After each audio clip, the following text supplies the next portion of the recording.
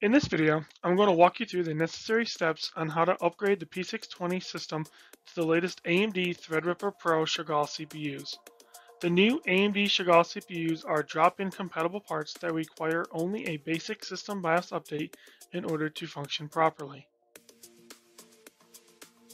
It is critical to note that BIOS 45A is the earliest BIOS release needed for the P620 system to boot with AMD Chagall CPUs. However, there are a few things to check before flashing straight to BIOS 45A. If starting BIOS is less than BIOS 26A, please be sure to flash to BIOS 26A first before flashing to BIOS 45A.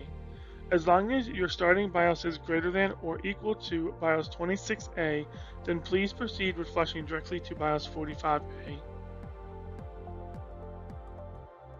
If starting BIOS is at BIOS 21A or 22A, please be sure to move the JP55 jumper shown here from pins 1 to 2 to 2 to 3 prior to flashing to BIOS 26A.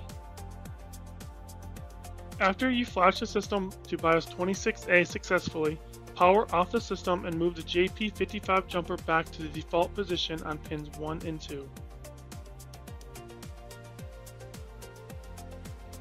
Then, continue to flash up to BIOS 45A.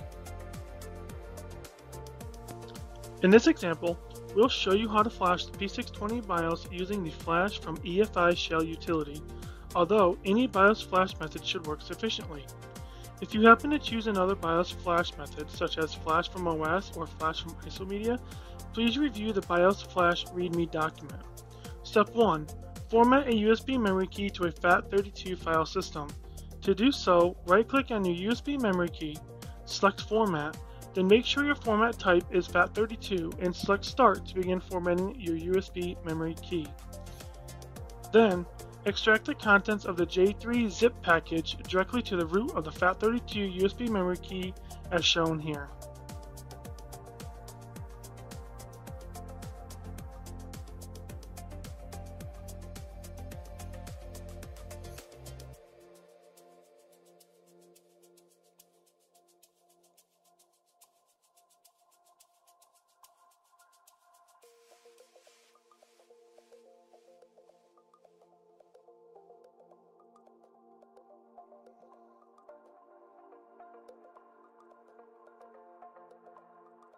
Next, insert the USB memory key into any one of the USB ports of your P620 system.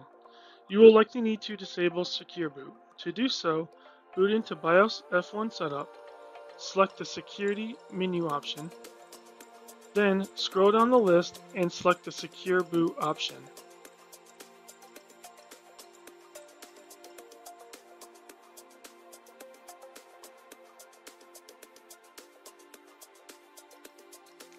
Then select Disabled from the drop-down menu. Press the Function F10 key to save and exit BIOS setup.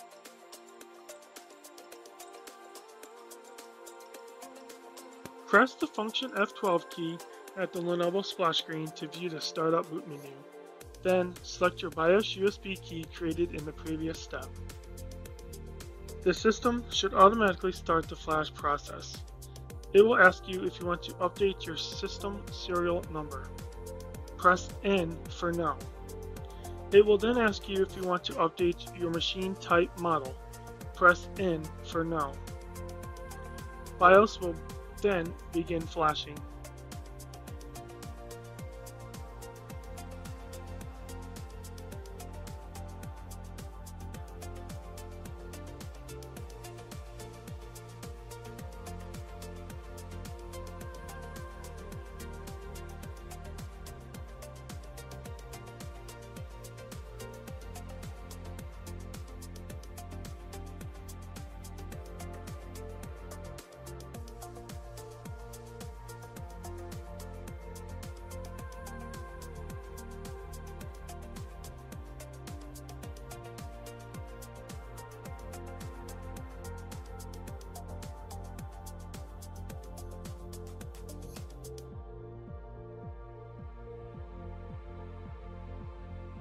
BIOS will continue updating.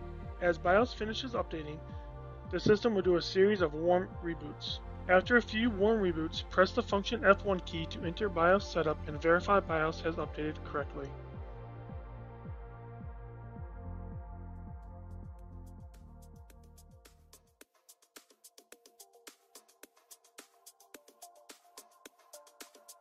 Now it's time to swap the CPUs. Make sure AC power is unplugged. Unplug the 4-wire fan connectors for both CPU fan 1 and CPU fan 2 and note the specific location for each connector.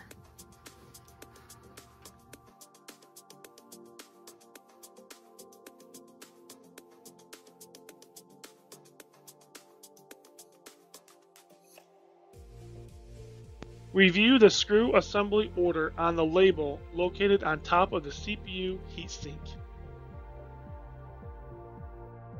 Here's a close-up picture of the CPU heatsink label showing the proper assembly and disassembly order.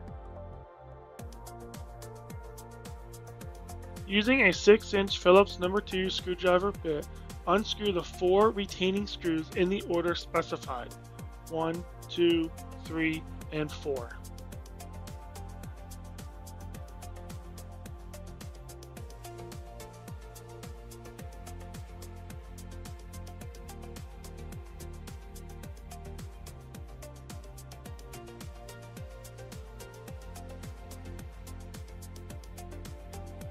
Carefully remove the CPU heatsink assembly.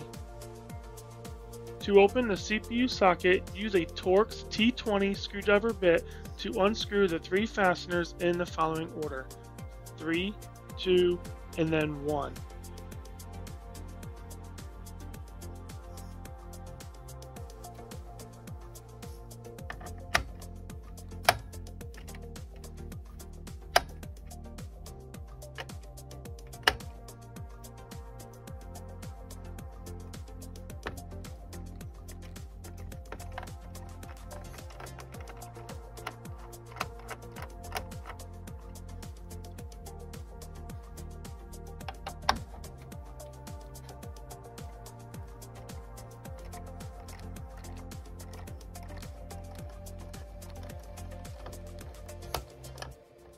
Note, the CPU socket is spring-loaded, so be extremely careful it doesn't fly open.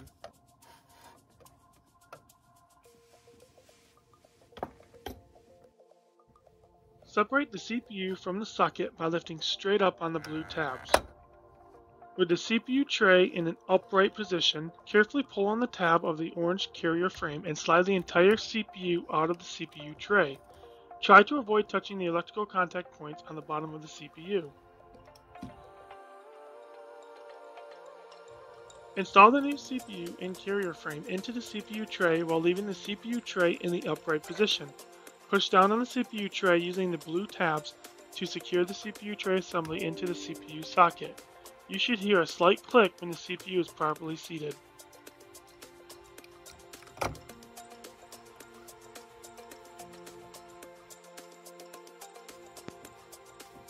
Close the CPU socket. Using a Torx T20 screwdriver bit, tighten the screws in the following order: 1, 2, and then 3 to 14 inch-pounds.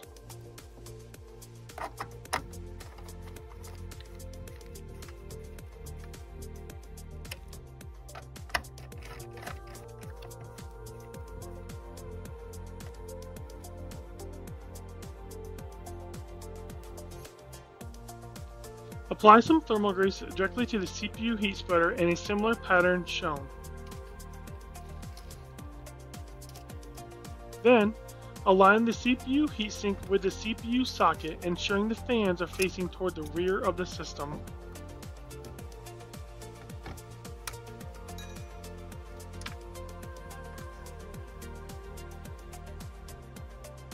Secure the heatsink by tightening down the 4 retention screws using a Phillips No. 2 6-inch screwdriver bit to 5 inch-pounds in the following order shown.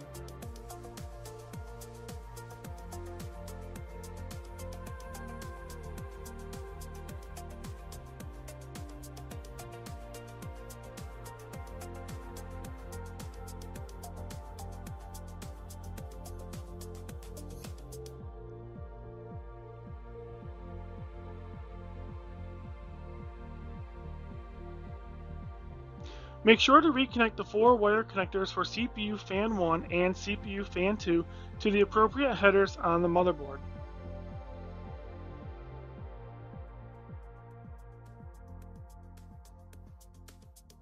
For additional details on removing and installing CPUs within the ThinkStation P620, please refer to our CPU removal and installation whitepaper that can be found on the Lenovo support site or direct link listed here.